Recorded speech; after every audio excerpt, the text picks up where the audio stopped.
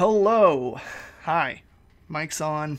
Everything should be good. It looks like we got a stream. We got a stream. Greetings to all of you, all 14 it looks like that are here. I am going to be your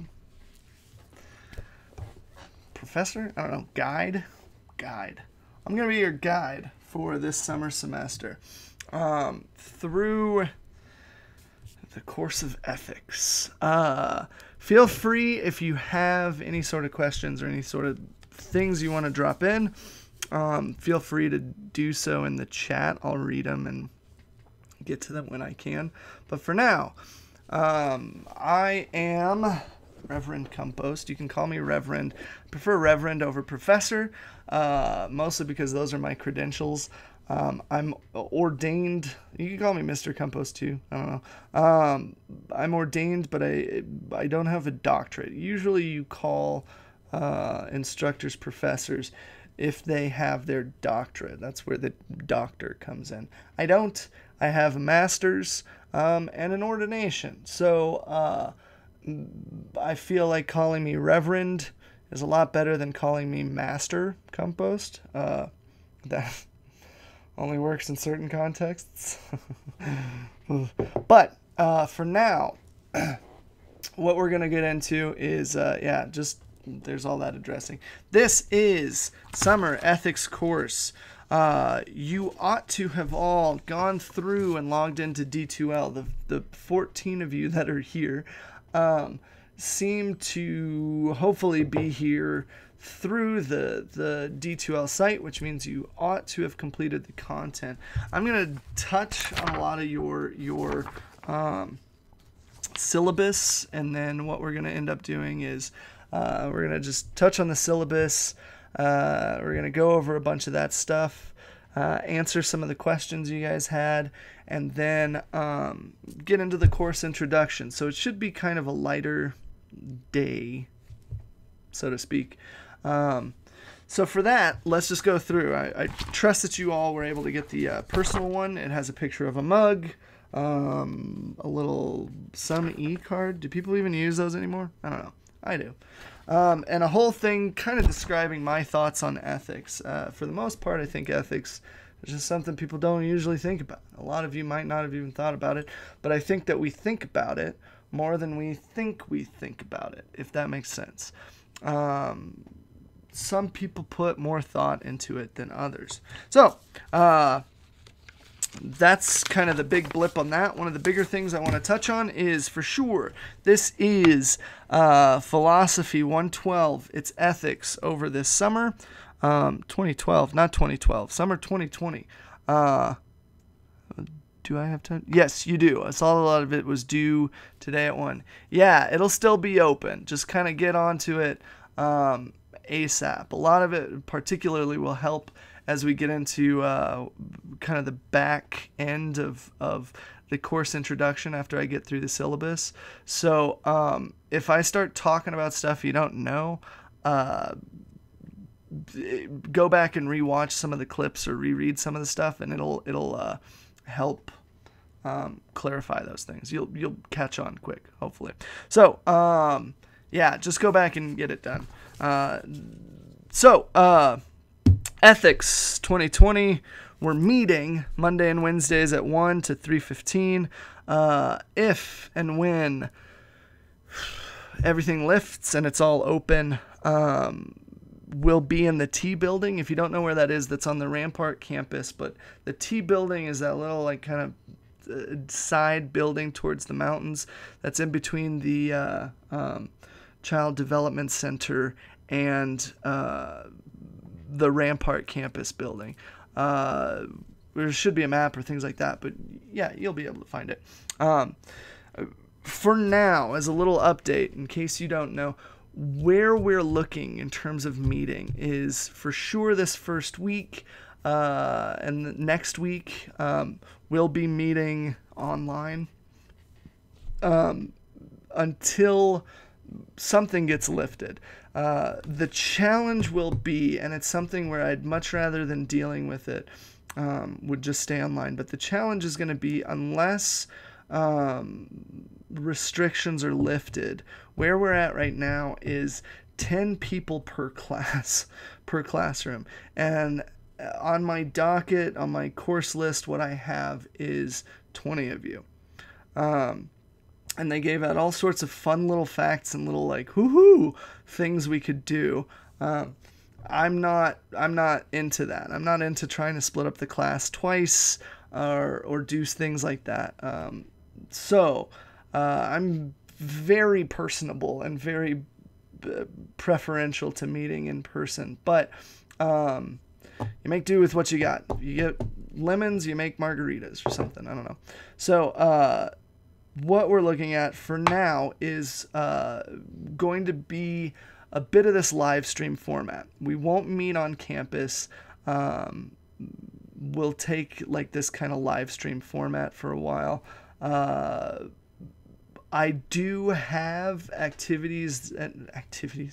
I do have things that we can do as a group and meet up planned in the docket. So even if we end up staying where I'm just live streaming each Monday, Wednesday, there will be class times where we will meet in person, whether for group activities. That will probably be when we get to applied ethics, which is section 5.7.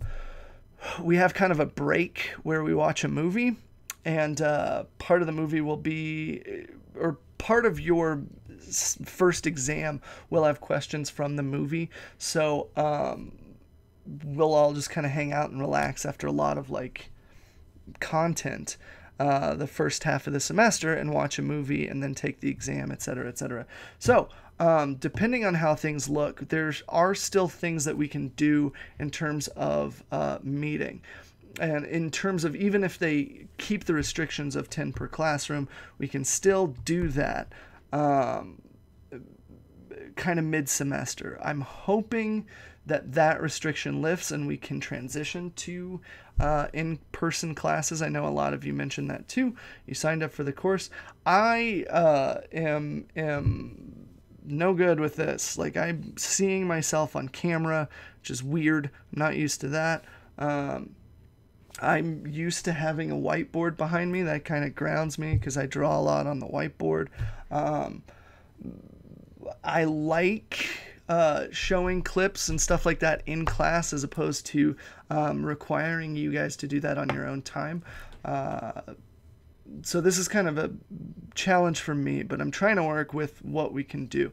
And the reason why I have things set up the way they are is because if we were to meet in person, I would be showing clips. So if you're attending, I know for sure that you're seeing the clips to explain the content and the material and stuff like that from the book.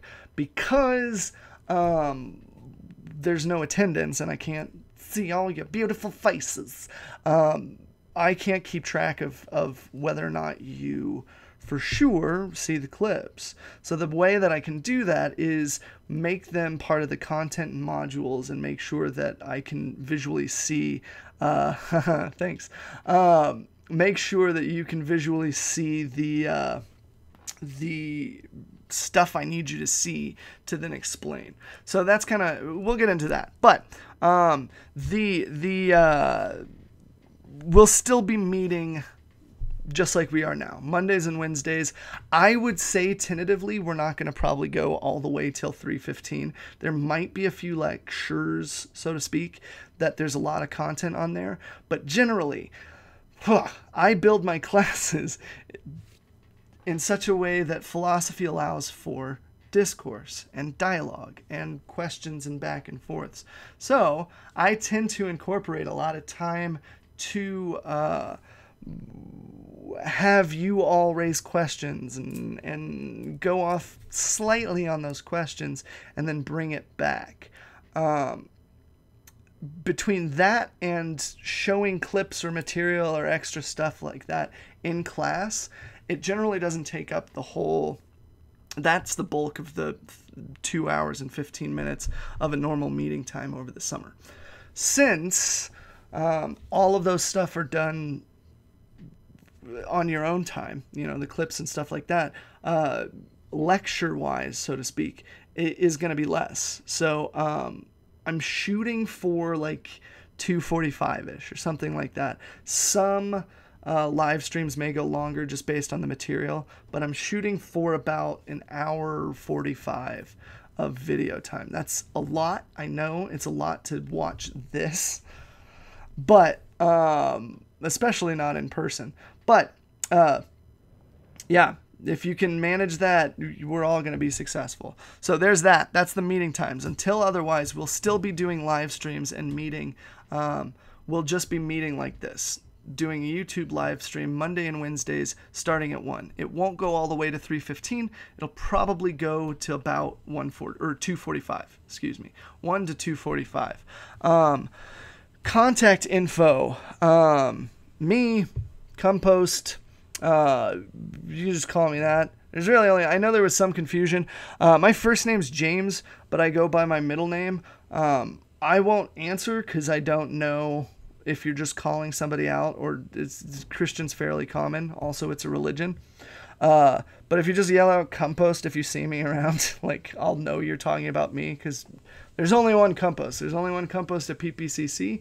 There's only one this looking Compost of adult male persuasion in Colorado right now, as far as I know. So there's that. My email address, christiancompost@ppcc.edu. I'm happy to answer. I tend to check regularly, so if you need any sort of help, or you have any concerns or anything, bring them up, and I'm happy to talk. If we're in person, I'm generally happy to hang out after class or before class and discuss issues and stuff like that. D2L, if you are here, that means you accessed D2L.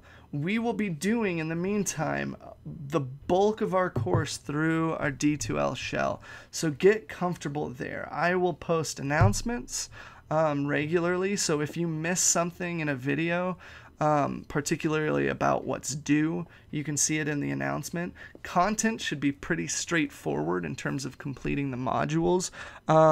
Discussion boards, the same thing. You will see those things crop up if and when we transition to in-person in class. We will still keep up with discussion boards weekly, but a lot of the content probably will lessen. There'll be less to do in between each class in a week. So just stay on your toes like me. Drop dates, drop and withdrawal dates. If you don't know, drop date is the 4th of June. If you don't know what a drop is and what a withdraw is, when you drop a course, you get a refund. If you withdraw, it's not counted towards your GPA. You just get a W on your transcript. You also don't get a refund. So you have till the 4th of June to decide whether or not you're like, yeah, let's do this. Or you just like staring at me for an hour and a half or so. Twice a week. Otherwise, yeah, drop the class, get a refund. No hard feelings. Withdraw. Please, I'll remind you when we get closer to the 20th of July, but that's your withdrawal date. You have, yeah, that's when I don't have to mark you as a fail. Far better for me to do that, or to have you withdraw than fail you. And again, no hard feelings. Cool. All right, so here's the general course breakdown. It's going to be 2 sections. We've got a chapter 5. Oh, the book. Probably should show you that. Here you go. Boom. There it is. This is the 6th edition of the book.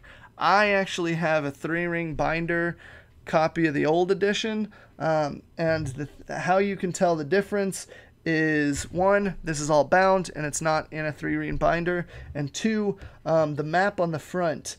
The 6th edition has the addition of Stoic Stronghold on this map, and then a cool little windmill right there. And the rest is about the same. So you'll know for sure you have the 6th edition, which is the most updated edition, as opposed to the 5th edition, because of that little Stoic stronghold and that windmill. Everything else, oh, and that it's bound.